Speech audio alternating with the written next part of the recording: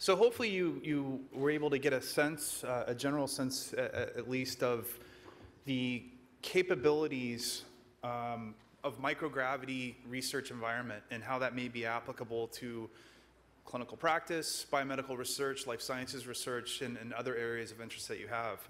I also know that we have a rather diverse audience both here and online this morning where non-biomedical research and more physical sciences questions could be asked as well. So in the time that we had this morning, we wanted to kind of give a very high-level sort of 101 perspective, if you will, of the unique physical properties of microgravity and how those can be tailored and adapted into research initiatives, which will ultimately have impact back here on the ground. What we want to do for the second panel this morning is talk about, quite frankly, what are the logistics and sort of the unordinary things that we as clinicians and researchers may not think about when we go in to conduct research in our laboratories on the ground, but are necessary to at least be aware of and contemplate in order for us to have success on this unique laboratory environment. So I'm going to present to you, again, from a very high level, this concept of CASIS, what we are, who we are, and what we do. And then we have panelists here today who will also help step us through the sort of the very front end of how do I get my research on station, how do I get it going. Once I have that in place, what are the sort of the tactics, if you will, that are necessary to get through the wickets and hurdles and the necessities in order to do research in this closed loop environment. And what are some of the industrial partner support that is available from an engineering and hardware perspective that can actually help us be successful. So with that, a quick presentation of the concept of the ISS National Laboratory. This slide here shows that, in fact, the notion of the International Space Station has been around for quite some time. In fact, even during the Apollo era, when we were still pioneering a landing on the moon, the concept of a space shuttle was conceived, and it was primarily conceived in order to be the workhorse transportation mechanism, if you will, to get to an orbiting station. At that point in time, perhaps the concept of a research laboratory may not have been well rooted, but we knew that we wanted to get into low Earth orbit for various reasons. Fast forward a couple of decades into the late 90s and early 2000s, this was when we first had the concept of the International Space Station was going to be built, and there would be a large capability with respect to the real estate available to conduct research, technology development, and other initiatives that were going to be necessary for NASA to continue in its exploration mode. But at the same time, there was also a recognition that this concept of a microgravity environment could be of value to many other interests. Other NGOs, other government agencies, NGOs, and commercial entities. And so there was an announcement to look at managing the ISS, at least the research capability portion of it, from an NGO perspective. So in 2005, Congress made a push through congressional law to designate, at a minimum, the US portion of the International Space Station as a national laboratory. So the designation of national laboratory means that with that, it provides access to all others who can use it from a US perspective. Further, in that decade, 2010, NASA Authorization Act then sort of created the capability for a non-NASA, non-government organization to actually be the manager of that laboratory. So hand in hand with the National Lab opportunity and now an NGO managing it, the concept was it could be made available for everyone to use. And then in 2011, CASIS was formed as that NGO entity, and we exist today working in partnership with NASA to create opportunities and to facilitate use of the ISS as a national laboratory. So one of the things I want to point out that may not always be clear when we partner with NASA to talk about the capabilities of the ISS is that we are not NASA. We work collaboratively and cooperatively with NASA in order for us to both utilize the same research laboratory, but really at the end of the day, we have two very distinct missions, if you will, or intended uses. NASA's is one which is primarily rooted in utilizing ISS to better understand how we can have a prolonged and manned presence, not only in low Earth orbit, but out and beyond. So for our Mars missions and other missions to continue to explore and to do that with a human presence, the ISS serves as a really great laboratory to understand how we can actually do that and be successful. CASIS's mission is one in which we want to develop a diverse research and development portfolio, not only of science, but also technology, where the outcomes, the knowledge, the IP, the products, if you will, that are derived from that research have a direct impact back here on the Earth. And so our target is to stimulate the research in the microgravity environment with a focused mission on making sure that at the end of the day there's an economic impact, if you will, with scientific merit that can be derived here on the ground. And we want to stimulate the use of that laboratory not only by government entities, but equally as important by other academic institutions and interests, and quite frankly, to some degree, the commercial marketplace. There is a tremendous push within Congress, within NASA, and elsewhere to eventually commercialize low Earth orbit. And there's a lot of value to that and a lot of benefit. One being is that it kind of frees NASA, if you will, from the government management of this capability, because it's been pioneered, it's been demonstrated, it's been proven that now it can be handed over to a commercial environment to then capitalize on, and it frees them up with the ability to take their limited resources and budget and continue on in their exploration mission. Our second major goal as CASIS, is, in addition to using the ISS as a national laboratory, is to actually demonstrate and communicate the value of microgravity research to the overall general public. Again, this has a multitude of value propositions in it, but the two that are primary are, one, is that by educating the general public that this actually has a value and that your everyday life can be benefited from the research that's done on that, helps prolong the use of low Earth orbit into the future.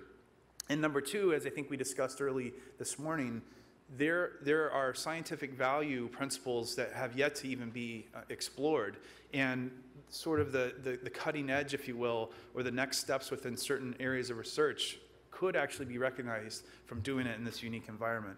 And so that needs to be communicated not only to the general public as of what the value is, but probably more importantly to the academicians and the researchers who have never really contemplated the ISS as a laboratory initiative in their own research objectives. We are a 501c3 registered nonprofit, and we receive $15 million annually from NASA. But being a nonprofit, being an NGO, actually gives us the ability to generate other resources, both financial and otherwise, in order to accomplish our mission. Again, I can't stress enough that NASA is a huge cooperative partner with us. And if it wasn't for the engineering and technology expertise that they provide, and probably equally as important, the transportation logistics, as well as helping us with the on-orbit logistics, if you will, we really wouldn't be successful. So the diagram that you see on the slide here kind of really represents CASIS in a nutshell. Our research objectives are really diverse, but at the same time they're focused on terrestrial impact and benefit.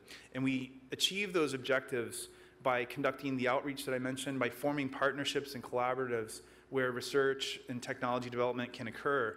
And we do this through issuing formal grants and solicitations that many of us are familiar with, but also by conducting more typical B2B type of business development activities. We do this by issuing funds and incentives to try microgravity as a research perspective, and we also generate funds with other partners who may have an interest in a specific disease line where the research is necessary to find a cure.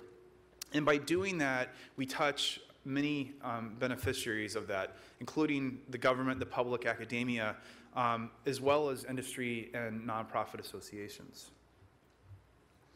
One of the things that CASIS needs to do in order to be successful is to sort of translate this unique environment into what is understandable to the common researcher, if you will, who is used to going to the bench, conducting the research in a standard laboratory environment and having results. And so in addition to that, it's sort of using the evidence that we have from the research that has taken place, albeit with a different focus at the end of the day, but translating that into what can be understood from a ground-based perspective. We also try to help the researcher, the investigator, if you will, understand that while there may be a certain way of doing the research on the ground, there are ways that we can do this in order to stimulate success in this unique environment. And so we partner with institutions and other companies to help either build hardware or engineering solutions, or to help with understanding how you can still be successful in a research pathway that might be a little bit different from what we're used to. We work very closely with NASA to enable on-orbit operations and use of crew members, automation, power, data, et cetera, everything that's necessary in order for us to be as close as we can to the gold standard laboratory on the ground. And we also coordinate contingency plans and help and assist with sort of getting the science and the data back in order to be successful at the end of the day.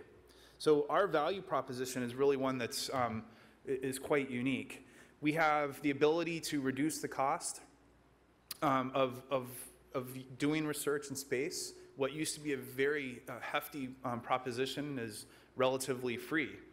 We've helped to reduce the burden by engaging with industry partners who have done integration effort, hardware build, and understand how to take science objectives and put it into a piece of hardware to create a successful payload. And we work with them and provide them to the investigator who may be new to the scene, if you will. We also have the ability to create additional resources that are necessary, be those financial or otherwise, in order to stimulate the research activities. And we have access to the commercial sector to help propagate, if you will, the IP or the product that's developed on the back end. And so by working with our implementation partners and coordinating with NASA, collectively we support the investigation framework. And so with that, I want to turn it over to Cynthia Bouthot, who is our Director of Business Development, to kind of talk about the proposition and where there's value in each of these multitude of business sectors. Change it, just up and down. Hi. Well, what I'm here to do right now is to give you a little bit of an overview of how you can actually get your experiments on station. So you've heard all morning what the better overview of our organization and its role.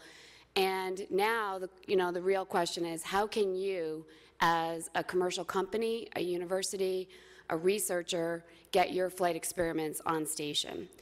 And so stepping back away from that for a minute, if you look at the slide that's up there now, we are actually focused quite heavily on many different commercial areas.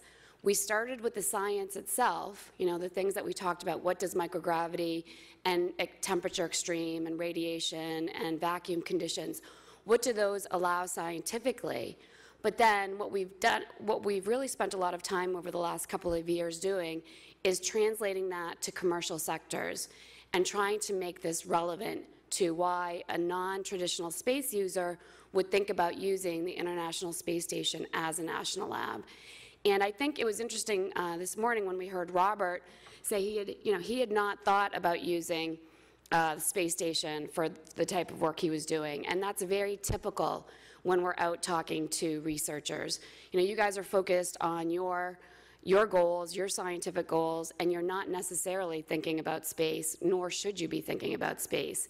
And that's really the job that we're doing, helping you make that translation, understand the benefits, and then actually facilitate your project flying so that you don't have to worry about it. So we do a lot in life science. We're working right now from a CASIS perspective with probably all of the major pharmaceutical companies. We're working with quite a few just biotech, smaller biotech companies. We're moving into energy, oil and gas. We've been looking at the aerospace and working with aerospace companies from a technology test bed, and we're moving into the other areas that you see here. So we're pretty broad in terms of our applications, but I would say historically the biggest area that we focused on is the life science area. In terms of how do you get in, how do you get a project on station, we've referred to solicitations, and those are the RFPs that we publish. And Gwen this morning talked about her project, which actually came in through an RFP or through a solicitation. These are formal grants that we issue. To date, we've done, or this fiscal year, we've done 3. We've done a remote sensing, we've announced a materials RFP, and we've done an enabling technology RFP. They're focused on specific areas, and you would respond to that like you would probably an NIH or other type of solicitation. In addition to that, we're proactively working to get commercial and academic opportunities on station. So that's the unsolicited route. And what we do is, it's a lot of education. We'll go out and we'll talk to you, understand your research goals, and then do that translation. Is there a flight experiment? Would it be relevant? Is the International Space Station a unique platform for you to be able to accomplish your research goals? So we're very aggressive in terms of getting new users that have never thought about using station as a national lab. So for anybody in this room that's interested in flying a project, what you would do is see me, and we would talk about what this experiment would look like. We would have several conversations with our science folks. A lot of times we'll bring in NASA colleagues who have very deep expertise in the hardware and existing facilities. And we will work with our operations team to understand what this project will look like. We'll work together on a proposal, which you submit to us, and we go through this evaluation process where we have an external science review process. We also have an economic review. Not only do we have to fly sound science, but we also want to make sure that there's economic return to the taxpayers that have supported the International Space Station. So there is a review process. We work with you to develop a proposal that best will, be successful during this process. And once successful, we work with you through our contracts and a compliance process. Once that's over, we actually then turn you over to our operations team, who will act as that point person for you. They'll be the conduit with NASA. They'll be the conduit with the implementation partners. And again, we don't expect you as a non-traditional space user to become a space, very deep in the space business. We want you to stay focused on your research goals and your business, and we will do that point of contact for you. This is just an example or a listing of the solicitations that we have issued. And in terms of payloads that we've done, if you look at the actual projects that have gone to station, there's a mixture. And earlier on, we saw quite a few coming from the academic community, and this was probably more in response to the solicitations. But I think you'll also see that there's a broad range in types of projects that we were flying.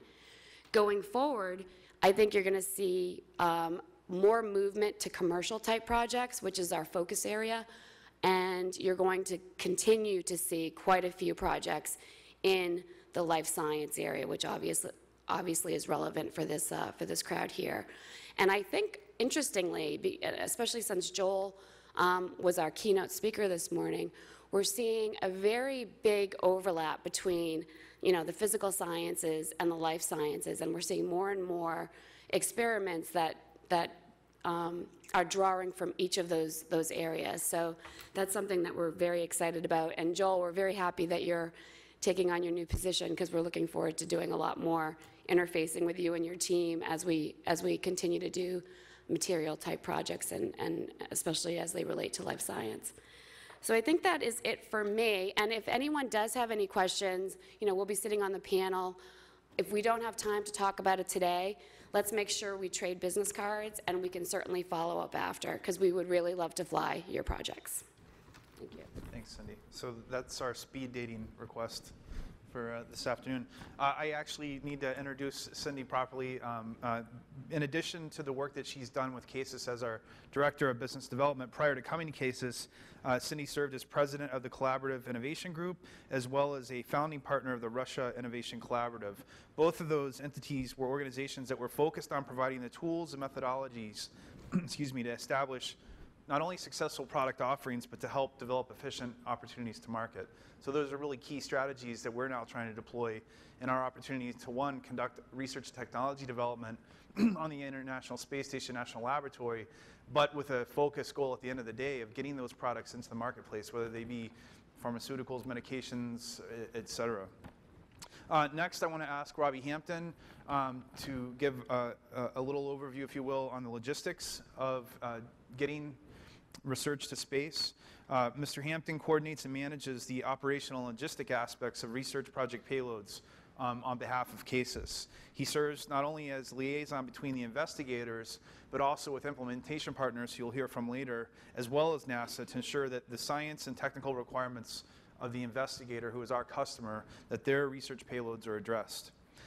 Robbie has served in numerous technical capacities on NASA projects in the past, including Commercial Crew Program, which is developing as we speak, the International Space Station Vehicle Integration Project, Next Generation GPS Control, and the Advanced Sterling Radioisotope Generator Program. Robbie earned an aerospace engineering degree from Embry-Riddle University, as well as a master's degree in systems engineering from the University of Houston. And we, as CASIS, were very fortunate to steal him from NASA to work for us now. All right, thank you for that wonderful introduction, Duane. So a little bit about my job as a operations project manager for CASIS is to speak NASAese with the folks at NASA. It's a difficult language to learn. There's many acronyms that most people don't understand right away. And so that's one of the reasons I think they hired me, is because I can speak to those folks. But a little bit about what we do in operations. We provide end-to-end support for your research experiment or payload. Through proposal development, we help you with the technical aspects of spaceflight, what you need to cover in your proposal. The experiment design, helping you design the hardware needed or find you hardware that exists.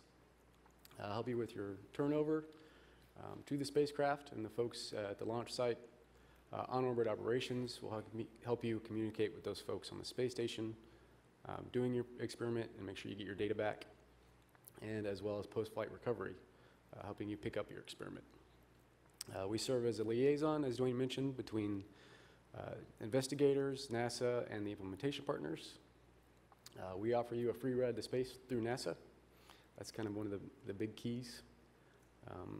We help you get access to that wonderful laboratory in the sky. And we do have a new payload operations communication center coming to our facilities in Florida, where you can sit there and see how your experiment's doing, monitor telemetry, communicate with the crew, and those types of things. A little bit about the on-orbit capabilities of the lab. We've touched on a lot of these before earlier, but I just kind of wanted to highlight what it is you're able to do and how it relates to your lab here on the ground. There's various models to choose from in space biology. We've touched on a few of them today: protein crystal growth, cell culturing, animals and various types: rodents, C. elegans, zebrafish, Drosophila, and even humans. We do have numerous forms of temperature control on orbit: freezers, refrigerators, incubators, anything your heart may desire, just about any temperature. We do not have the capability to flash freeze at the moment, but we're working on that. As far as power and data goes, there are numerous kilowatts available for power. The ginormous solar arrays on the outside of the space station produce an abundant amount of power. We have data capability. There's wireless internet on board, or you can hardwire and have your data downlinked to the ground. There's ground control support. So you can simulate the conditions of the space environment here on the ground with temperature and atmospheric content. On-orbit observations. There's the crew is there to monitor your experiment. We can take photos and videos and have those sent directly to you. There's various light microscopes to image your cells. There's also fluorescent microscopes. As far as crew interaction goes, what the crew can do for you: they can monitor your experiment, they can start it, they can do fluid and media exchanges, drug delivery, dissections, and fixation to get your experiment ready to bring home. Getting there and back, again, story of a hobbit.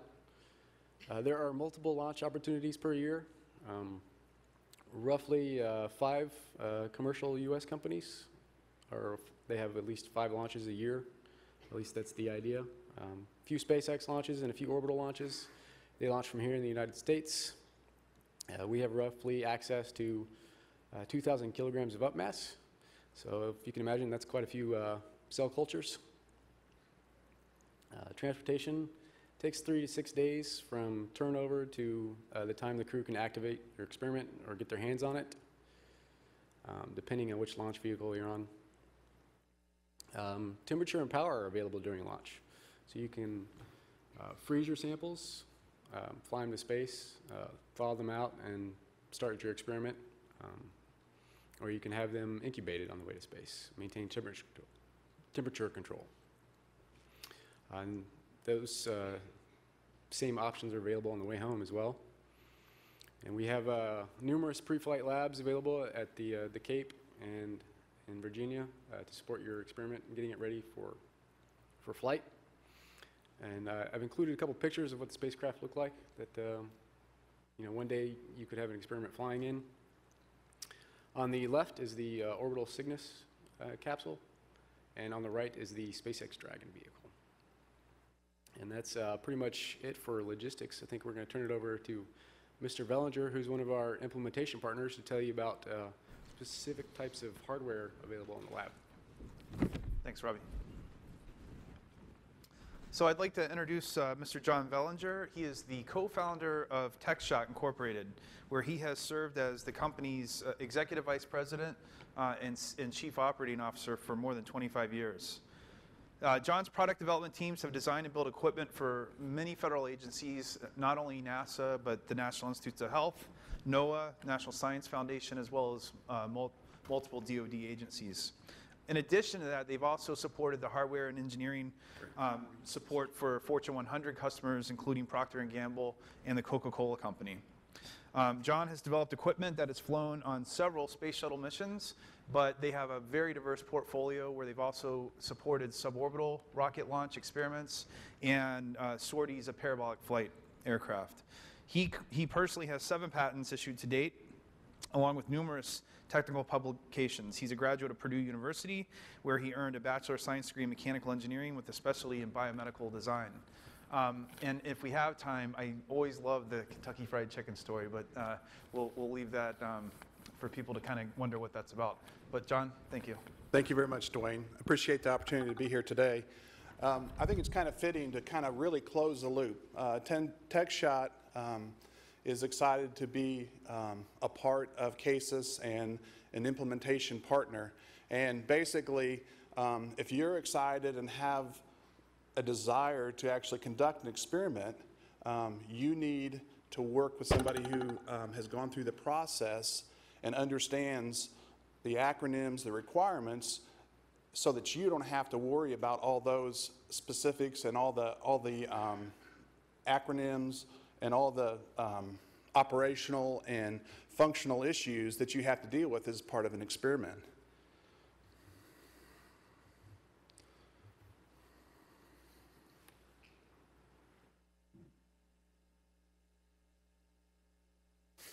Sorry about that. Techshot is located right outside of Louisville, Kentucky. We've been in business for 25 years, and we have a staff of approximately 40 scientists and engineers.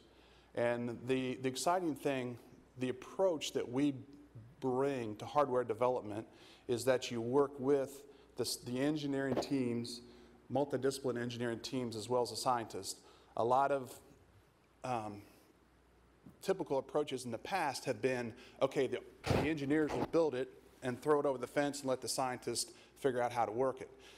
You really need to work with the scientists along the way and understand the experiment requirements and work hand in hand, because there's a lot of trade-offs that you have to go through as you're developing spaceflight hardware that you cannot, you can compromise the science very quickly if you don't understand it. Techshot has been in business 25 years. As Duane said, we've had 7 different space shuttle experiments. You can see the one on the left is the kernel. That's the experiment that Duane was talking about. But we've been really fortunate to work with a lot of great folks over the years in terms of Senator Glenn and just all the different astronauts and all the different research teams. We've developed and have hardware capabilities to be able to perform bone densitometry, rodent research, cell research, including stem cells.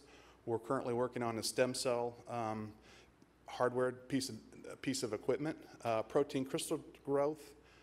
We've done avian research, C. elegans plants, Drosophila, as well as colloids. So now what I'm going to do is show you a little bit of some examples of that type of hardware that we've developed over the years that you could potentially work with. So this is the bone densitometer that we're currently working on, and this is actually going to go up on the space station in August. And basically, it provides the ability to be able to anesthetize a mouse and be able to conduct a bone scan on the mouse and measure the bone mineral density. So that's a very exciting piece of equipment that we're going to have that capability soon on orbit to be able to do all types of exciting research. Here's another example. We call it our sample transfer tool.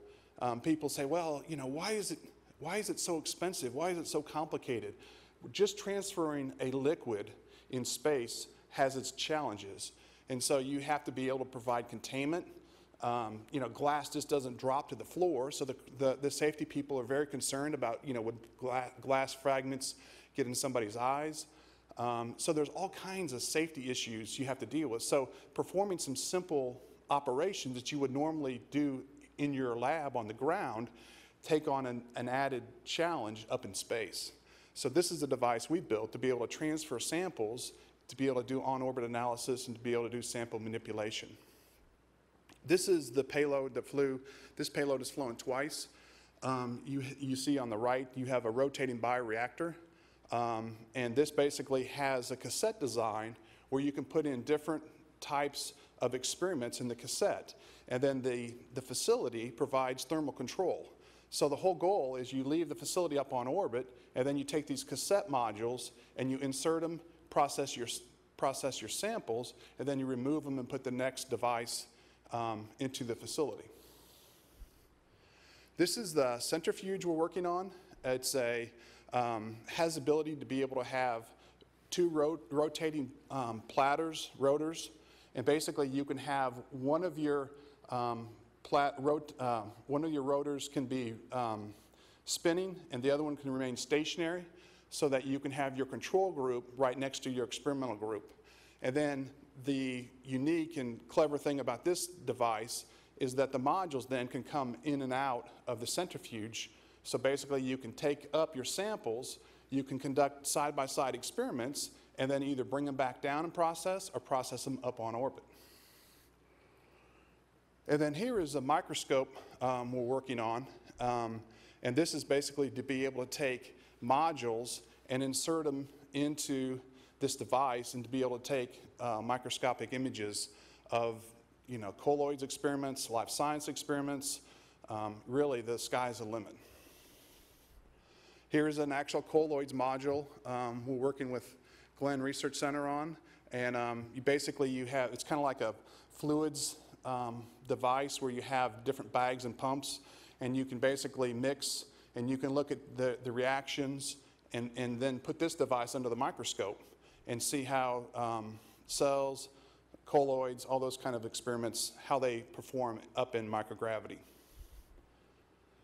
So how do you do microgravity research? I think the first thing is you want to develop your experiment objectives, and then you want to define what you want the hardware to do. So what we like to work with people on is, okay, how do you do it in your lab? Because we want to simulate that same kind of environment in space that you do in your lab. And then we have to talk about the operations. Operations sometimes become the limiting factor. So, you know, you can't just turn on a switch and assume your experiment's going to, you know, kick off and go get started. And then I think the most important thing that you have to do is work hand in hand with the scientist and the engineer and iterate these steps, because it's very important that you develop and outline what you think you want to accomplish, and then all of a sudden you might have operational constraints, you might have safety constraints, you might have power constraints that have to force you to change your experimental protocol. And our goal is to maximize your scientific return. So we do not want to compromise your scientific objectives and yet meet and satisfy all the NASA requirements from a safety perspective, from a verification, from an operations, and all the other people that have to check their boxes and make sure that everything's going to operate correctly. So, and that is the part that the implementation partner that you would work with, that's their responsibility. They worry about the safety, the verification, and all the testing that goes on. And, the thing that we like to do, one of our kind of internal jokes at Techshot is we like to wear the hardware out before you fly it, because you really need to spend time in the lab with the hardware going through, experiment scenarios. And you learn so much by how do you load your sample, how do you unload your sample, and you really need to iterate that process and get all the kinks and all the bugs worked out of that. Then, when it comes time to actually perform an experiment, you have to load your samples into the hardware. A lot of times people like to conduct side-by-side controls, so you'd have a side-by-side Earth-based control, and then you do your post-flight sample recovery and analyze your samples. So that's kind of it in a nutshell, the process. It's a lot more complicated and a lot more complex along the way, but that just gives you a little bit of an overview of what you can do to actually see your experiment actually fly. Thanks, John.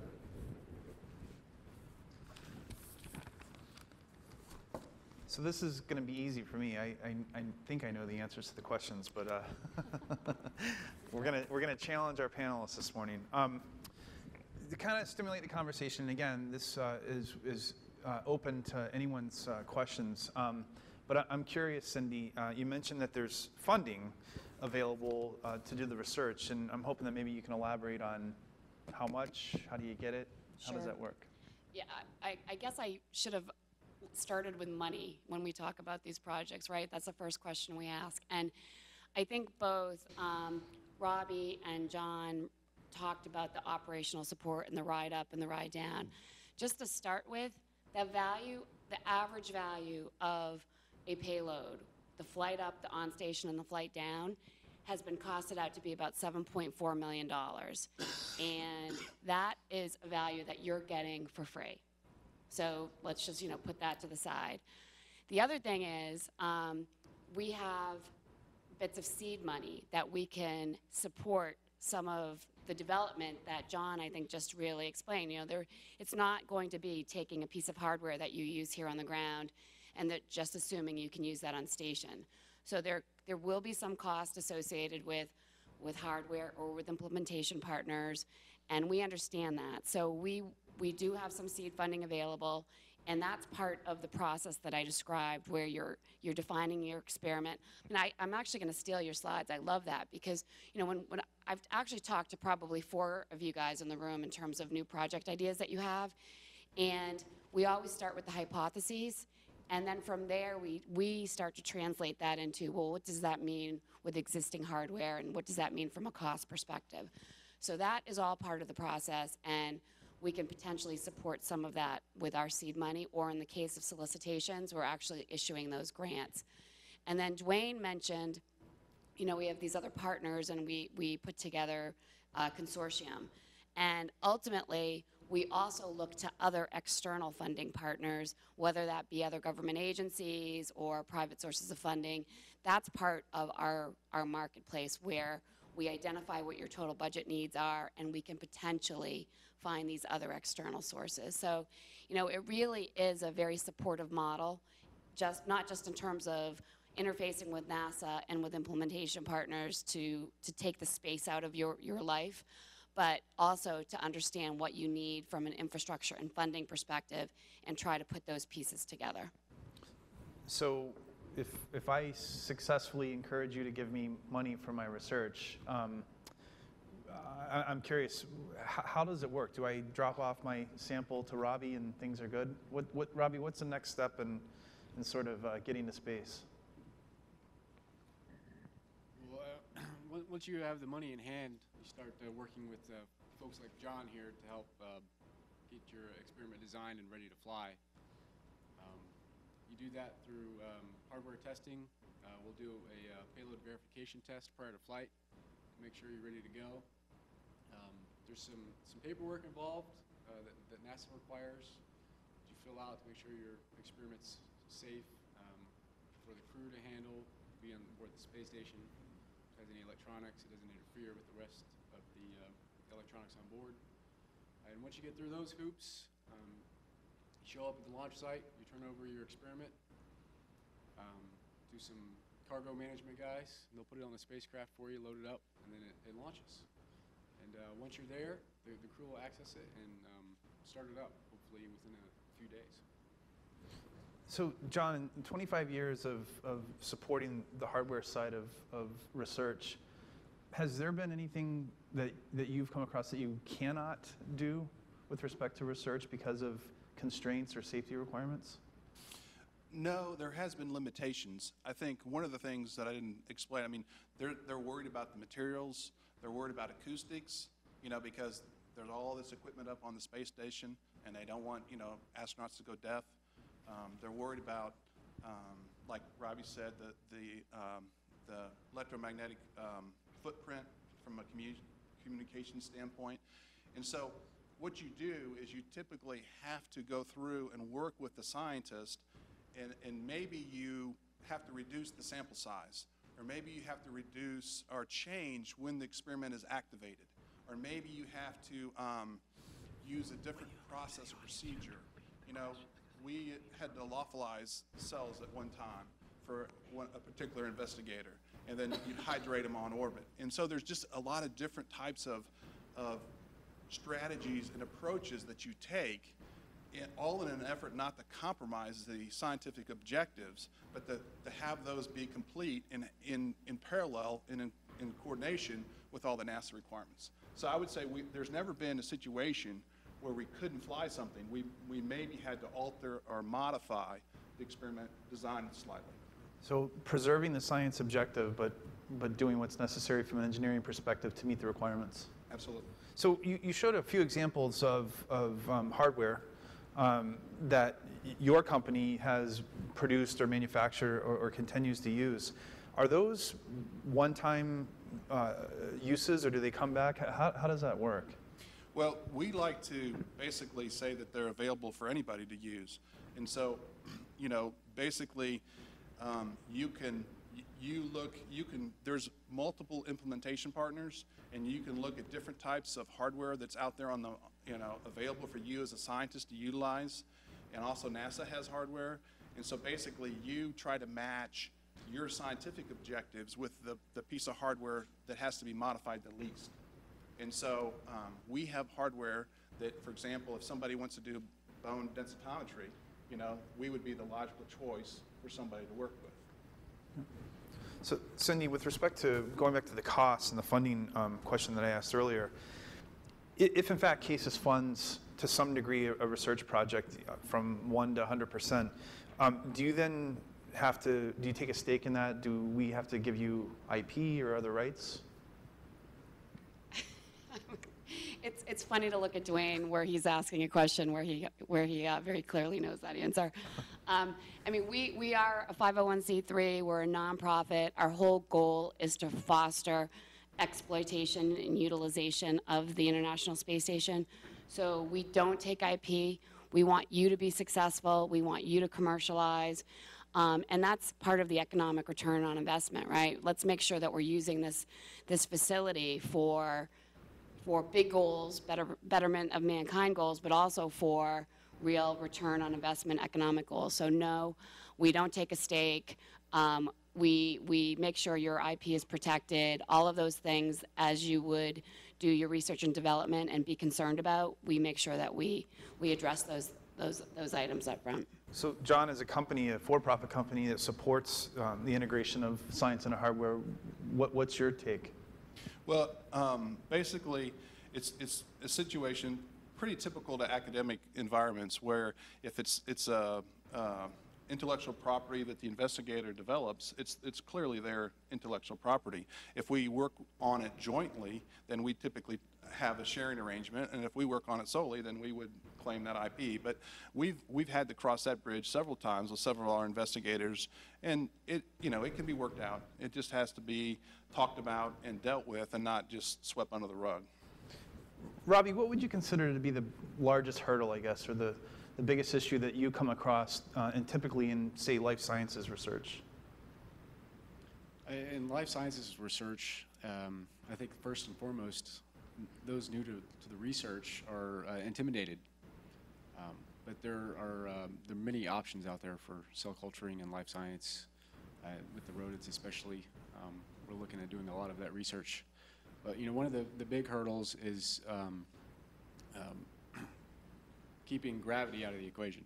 How do I get my experiment to the space station and activate it in the microgravity environment and not let gravity affect it? Do I freeze my cells and fly them up there? And if I do freeze my cells, how do I maintain their integrity?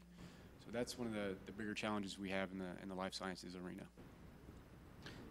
If I needed to involve an astronaut either to monitor an experiment or perhaps perform some function within a certain step during the experiment, how do I do that? Do I call them? I mean, what's the process for that? So generally, when you're designing your experiment, along the way we have folks at the Marshall Space Flight Center that work in the payload operations world, and they will help you write procedures that will then go up with your experiment, and the astronauts are there to follow the procedures. While the experiment is taking place, you can listen in to the payload communicator, the person here on the ground that talks to the astronauts. And if questions arise, you're there to answer those questions and help the astronaut along throughout their experiment. John, you have some? Yeah. Another thing that you typically do is you put together a crew training video, and it's just a 15-minute video that provides an overview of the hardware function and how to operate it. And you don't really need to be responsible for that. The implementation partner typically understands the hardware the best and can optimize the story. But basically, they try to keep things very simple and very short and to the point. Any questions from the audience that we can entertain? Dave?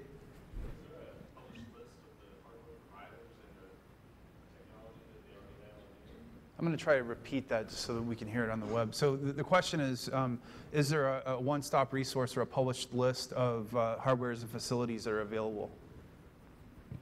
Yeah, so there's huge lists, our implementation partner directory. It goes through by the different disciplines, life sciences, physical sciences, remote sensing, and kind of helps you identify what hardware is available, tells you who makes it and how to contact them. And that's through the CASIS website. So there is that published, but I would also add that's a lot of the work that we'll do with you as we understand your experiment. We'll give you, we'll give you a rundown of what are the available existing pieces of hardware, and it may include, it's a combination of, it's either NASA or implementation partners, so it's the whole range, because sometimes it is pretty overwhelming to have to go in and go through all of that equipment. So that is definitely one of the things that we spend a lot of time doing as we're talking about your project. Yes.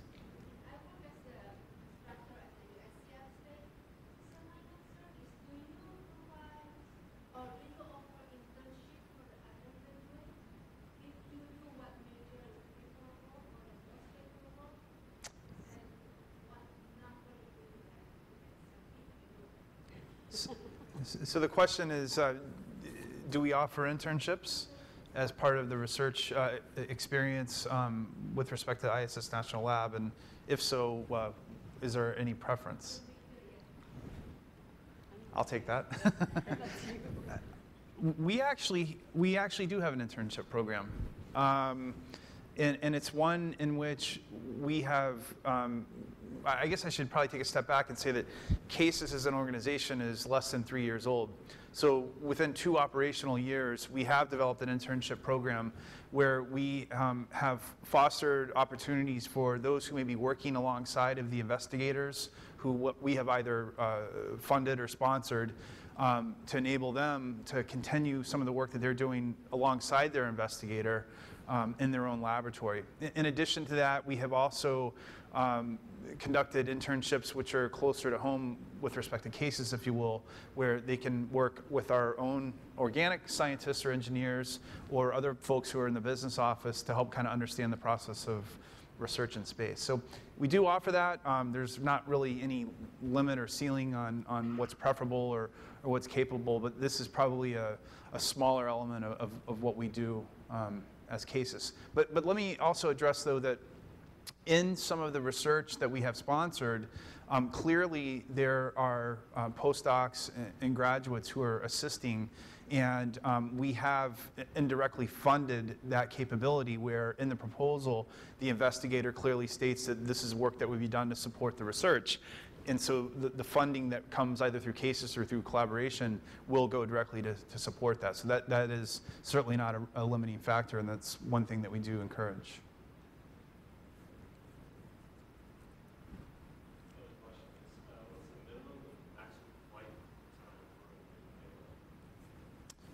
What is the minimum and maximum time allowed for a payload on orbit? There's a couple different approaches. If you want to get your samples back quickly, you can actually go up like on SpaceX 4. One time, the upcoming mission, they were talking about performing an experiment while the SpaceX module was actually docked with the space station and then bring it back. So that would be about a 20 to 30-day experiment, or you can keep it up there for several months.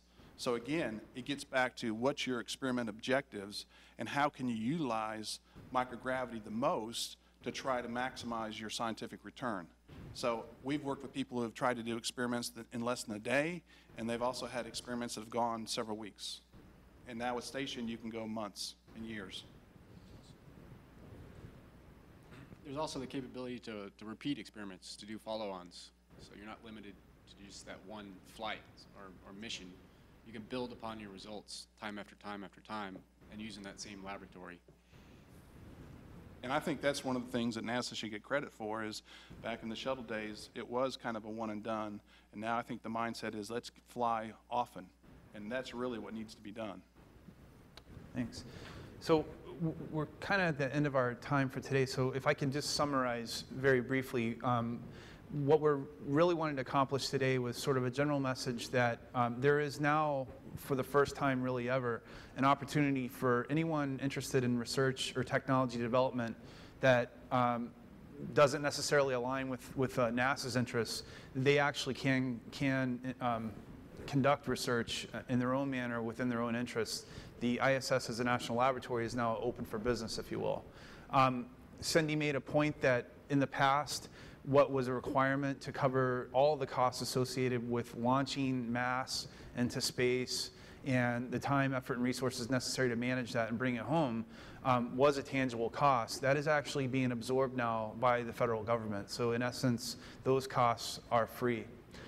CASIS doesn't charge for its services. So at the end of the day, the costs associated with conducting research in space largely are those that are associated with the investigators' own expenses. And then to the degree that our implementation partners need to support the effort.